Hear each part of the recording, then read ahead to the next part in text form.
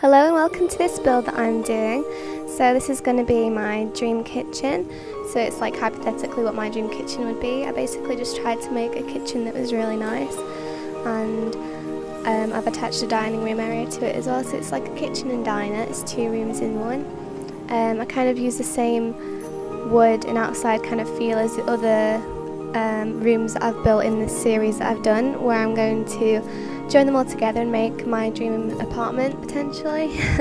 It probably won't turn out anything like what my dream house would look like, but yeah, this is what we're doing just for fun. And we put all these counters in.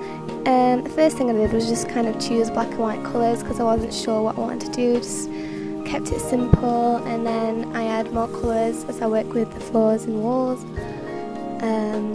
So yeah, here we are adding all the appliances and stuff. And I originally put that bin there, but I do move that over.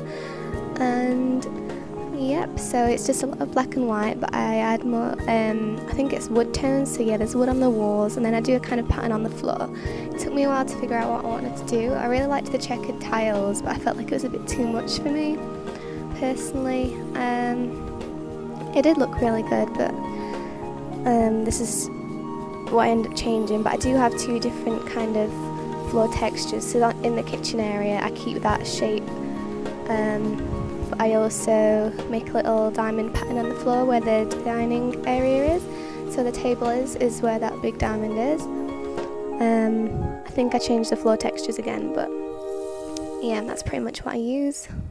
So we've got stone in the kitchen area because it'd be easier to clean up, and you want a more hard wearing kind of floor in the kitchen area. Yeah, I kind of experiment with putting lamps through the counters. I thought that looked really cool. I think I do take out the lamp eventually, but I keep that plant that goes through. Well, I keep a plant that goes through the counter as well. It kind of creates new plants and lamps for you to use, so I thought that was really good. I'm definitely going to use that again. I used mirrors as a splashback on the wall there. I thought it looked really cool, like some kind of wallpaper, like stripy with lights, and yeah, it makes the space look bigger as well. Even though it is a really big kitchen, but when the apartment is finished, it's not going to be that large because it's only 3 rooms.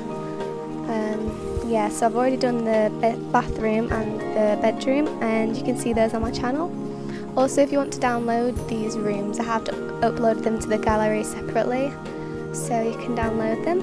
If you just look in the description box, you can see the links there, and just click that and yeah, download them. And when I make the apartment, you'll be able to download that as well.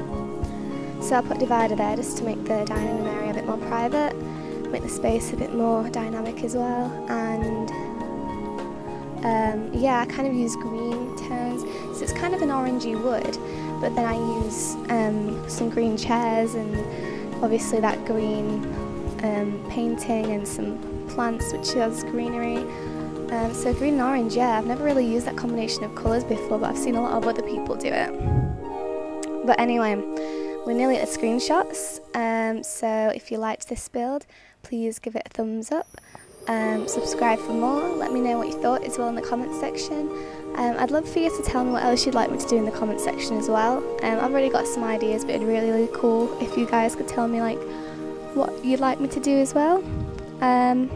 But yeah, thank you for watching. Enjoy the screenshots.